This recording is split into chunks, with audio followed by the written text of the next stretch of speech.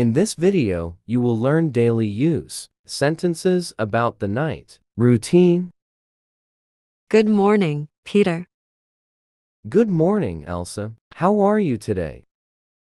I'm great today. As you know, today is Sunday. It's off from school. Yeah, it's a rest day. I got up late in the morning.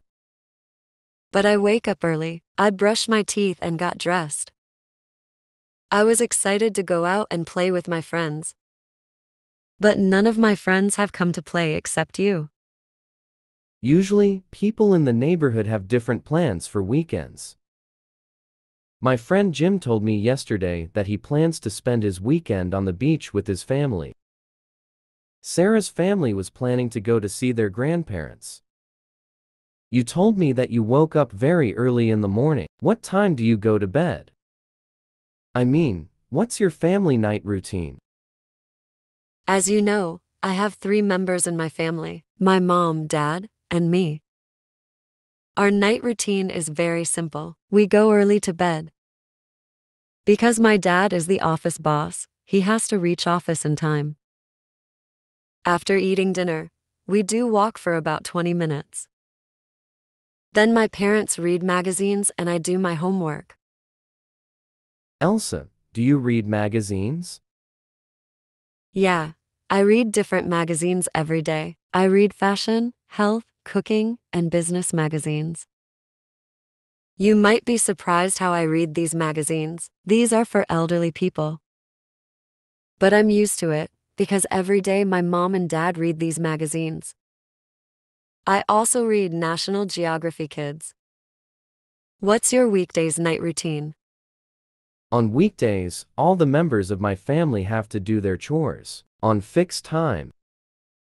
We eat dinner early. I walk for 30 minutes in my yard. Then I take a cup of green tea and sit with my parents for 15 minutes.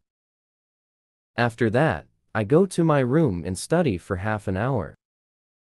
My sister Emily also does homework at that time. Emily and I share the same room. We follow the study rules. We don't talk to each other. My dad read magazine or watches news on TV. My mom attends my little brother John. She puts him to sleep.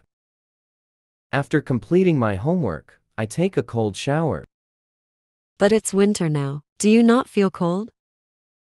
No, not at all. I like cold showers. It refreshes me, and I falls asleep quickly. Then, I read a bedtime story and fell asleep.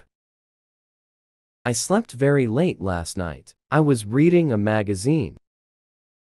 I came across an interesting story. I got emotional. I felt extremely sad, and I wanted to meet the person about whom the story was. Will you tell me the story? Sure, I would be glad to tell you the story. Let's listen to the story.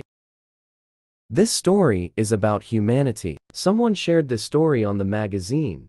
Everyone, this man came into my yard a couple of hours ago and offered to cut my grass for a certain price. I didn't have enough money today to pay for that on top of everything else, and I told him to come back in a week.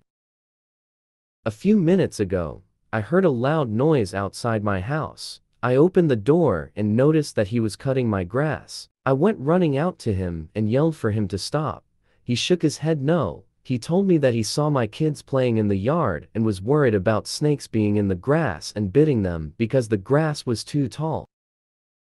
I again told him to stop because I couldn't pay him. He said that he didn't need to be paid. He had grandchildren and hoped someone would look after them in the same way. I was brought to tears. I hugged him. We talked about different struggles we've had in life. And he told me, this is what the news doesn't report.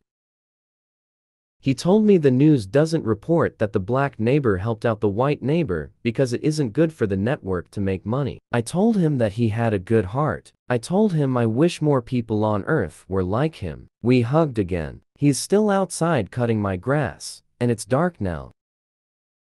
I'm so grateful to have him as my new friend. He cut my grass for free tonight because he was worried about my kids playing outside in the tall grass. I hope he gets the recognition he deserves. If you want to support me, Please like, comment, and subscribe. Your support encourages me to create more useful videos. Thanks for watching.